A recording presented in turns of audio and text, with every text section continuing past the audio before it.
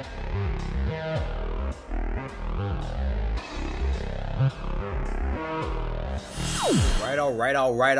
right. We're going to do another Get Ready for Chapter 1 video, and we're going to make this part 2 because I feel like there's a little bit more that we can do to get ready for this first chapter. So we're going to look at some old friends. Before that, let me move my face over there, and let's get rid of you, and let's get started. Oh my gosh, literally my two favorite things on the planet. Money and cats. If I was to take all of these things and combine them and separate them, it would be crazy for me to be like, well, I have, I don't know, 1, 2, 3, like 24 dollar cats. You can't have dollar cats. I wish they existed, but you can't have them. I have a certain amount of dollars and a certain amount of cats. So anytime I deal with money in this chapter, in this pretty much the entire year, I'm always just going to keep it a regular number. So what I have is I have $1, I have $2, I have $3, $4, $5, $6. So I have $6. Okay. Right next to it, I have 1, 2, 3, 4 cats. So I'm going to write out 4C for 4 cats. I have more money. And as Biggie Smalls once said, more money, more problems. But the only problems here that I'm going to have are math problems. 1, 2, 3, 4, 5, 6 cats. Boy, oh boy. Sounds like an awesome party. Now I have $6. I have 4 cats. I have $2. I have 6 cats, and I want to combine them appropriately. Well, I can't combine the dollars and the cats, like I said before. What I can do is I could take that $6 right there, and I can take the fact that I'm adding 2 more dollars right there, and I can combine those to make $8. And what I can also do is I could take that 4 cats right there and those 6 cats right over there, and I can combine them all to make 10 cats. That's supposed to say 10, but there's a little bit of a lag, it seems, on my computer. So let's try it again. 10 cats. So after combining everything, I have $8 and 10 cats. Leave it like that. That's it. You're done. $10, 10 cats. I'm sorry, $8 and 10 cats. So it looks to me that when we combine like terms, if it's just a regular number and another regular number, you add or subtract or do whatever you're supposed to do. If you have a number attached to a letter, these numbers, by the way, attached to letters are called coefficients. If you have a number attached to a letter and you're adding a number attached to the same exact letter, add or subtract or do whatever you're supposed to do with those two numbers, and then just kind of carry along the letter along for the ride. Don't make it 2C or C squared. When you're combining like terms, you're literally just saying, I have 4 C's and I have 6 C's. That gives me 10 C's, 10 cats. So let's do a few examples. I have 4 pickles, and I'm going to add 2 more pickles. That's going to be 6 pickles. Makes sense. I have 12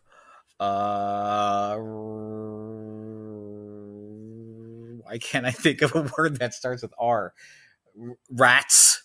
I have 12 rats, and I have $5. And I have 3 more rats, and I'm going to take away $5. All right. Well, your 12 rats and your 3 rats combine to make 15 rats. Not 15 rats squared, 15 rats. You have $5. Someone takes away $5. You're gone. You're out of money. That's a shame. So the only thing I have is 15 rats. That's awful. I don't like rats. Cats, not rats. Cats, not rats. It's going to be the beginning of my next rap song. Because rats, people who tell on other people. We don't like them. So now it's going to get a little weird with negatives and stuff. I have a negative 2x, which means I'm taking away 2 x's, whatever that means. I have a 6x floating around over here. So I have 6 x's. I'm taking away 2 x's. Those guys combine to make 4 x's. Okay. That plus 11 is just kind of floating around. But that's it. That's all I have. I have 4 x's, and I have plus 11.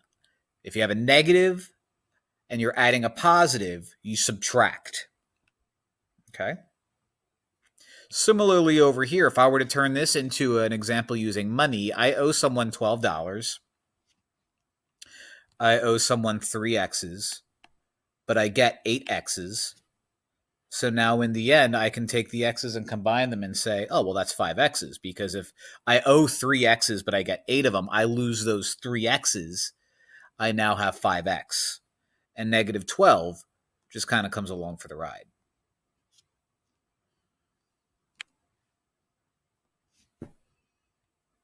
Okay? Combining like terms. You combine the two numbers in front of a letter, keep the letter. All right, distributed property. Look at all these kids. Look at all of them. They're different t-shirts and they're a part of a club. I want to give each of those kids 3 mints. So let's see. Let's I know it's 2020 when I record this, and I really don't want to judge genders, but I think you're a girl and I think you're a girl. And let's make girl, it's already blue. You're a girl, and you're a girl. That gives me 5 girls, or as Gru would say, gorls. Gru. Oh boy. There's a bruh, and there's a bruh, and there's another bruh. So I have 3 bruhs. So I have a group of 5 girls and 3 boys. You see what I'm doing? I want to give each of those kids 3 mints. How many mints will each little group have?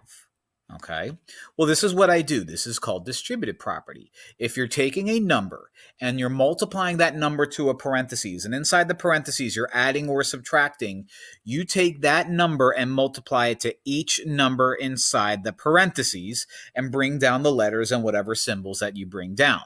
So 3 times 5 is 15. So in the end, the girls will have, that's supposed to be a G, the girls will have 15 mints. 3 times 3 is 9, and since that's a positive 3, it's going to be a positive or a plus 9. B comes along for the ride. So I take the 3 and I multiply it to 5, and that gave me 15. I take the 3 and I multiply it to 3, that gave me 9. G came along for the ride. B came along for the ride, which makes sense. If I have 5 girls in a group and I say, here's 3 for you, 3 for you, 3 for you, 3 for you, 3 for you, that's 3 groups of 5, which ends up being 15 mints for the girls.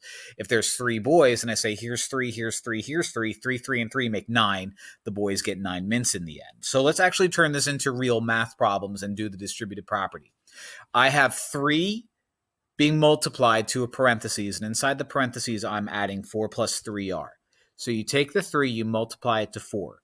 3 times 4 is 12. Plus sign comes along for the ride. Take the 3 and multiply it to that 3, and 3 times 3 is 9, and R comes along for the ride. That's like if you were to say, and I have a bag, and I actually have 3 bags, and in each bag I have $4, and I have 3 rats. Again, the dollars and the rats. And I take each of those 3 bags and I dump those 3 bags out. If I dump the same exact type of bag, 3 of those bags, and out of each bag comes $4 and 3 rats, I'm going to have $4, 3 rats, $4, 3 rats, $4, 3 rats.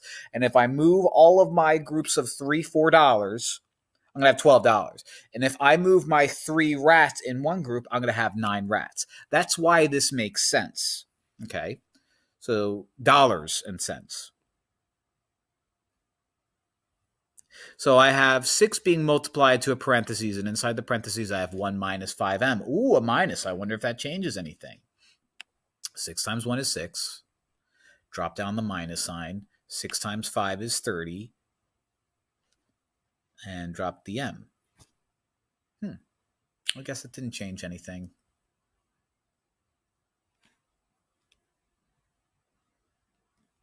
So I can use rats and dollars again if I wanted to, but I'm not. 3 times 6 is 18. R comes along for the ride. 3 times positive 8 is 24. Now I'm multiplying a negative to a parentheses. Negative 2 times 1 is negative 2. See, this negative 5v is negative 5v. So what I'm going to do is negative 2 times negative 5v becomes positive. Negative times a negative is a positive. 2 times 5 is 10. And v is v. That's it. That's it. Want to do another one? Let's. Negative 4 times positive 3x, negative 12x. Negative 4 times positive 2 is negative 8. If you're like, but that's a minus sign. Minus signs and negatives are the same exact thing. Minus signs and negatives are the same exact thing. Negative 6 times 1 is negative 6. Negative 6 times positive 11b is negative 6 times 11 is negative 66. And b comes along for the ride. Okay? Distributive property. What if I wanted to combine distributive property and combining like terms and just kind of practice everything? Well, let's do that. Let's do a rundown of everything and add 2 more wacky problems at the end of it. I owe someone 16 nickels. I owe someone else negative 14, or I owe someone else 14 nickels, which means I'm down 16 nickels and 14 nickels. Negative 16 combined with negative 14 is going to be negative 30. If you are taking 2 negatives and combining them, you're going to have a much bigger negative, and it's nickels in this case. $1.50. Negative 4 times 3x is negative 12x. Negative 4 times 2 is negative 8. So we're going to take these 2 concepts right here that we just did, and we're going to combine them, pun intended, with these 2 concepts. So I have negative, so this follows like PEMDAS. If you see distributive property, do distributive property first. Negative 3 times 1 is negative 3, okay? Negative 3 times negative 3x. Negative is a positive. So that becomes 9, and x comes along for the ride. And what's just hanging out next to it? Plus 2x. So I have negative $3 floating around all by itself. Bring them down. I have 9x hanging out next to 2x's, which means I have 11x. Okay? So I did distributive property first. Then I combine like terms. Do distributive property first, then I combine like terms. Oh look, distributive property. There's a negative being multiplied to an entire parentheses. Now that negative is not just a negative. It's a negative invisible 1. So what I'm going to do is I'm going to drop down the negative 3p because nothing happens with them. Negative 1 times negative 8 is positive 8. And negative 1 times positive 4p is negative 4p. Negative 3p, negative 4p is going to be negative 7p. Plus 8's just hanging out. And that, boys and girls, is distributive property and combining like terms. So if you watched this and you're like, oh boy, I understand it, I feel really good, then you're going to head into chapter 1 feeling much, much, much better. So if you didn't understand it, what you could also do is you could just search distributive property or combine like terms in any YouTube search and find stuff. I have a ton of videos online too. You can watch those videos. Give me that sweet, sweet, sweet YouTube money. And by the way, I've never received any sweet, sweet, sweet YouTube money, so I need to. Help me. But that's it. If you watch this video and the last video, you should feel really good about chapter 1. Bye.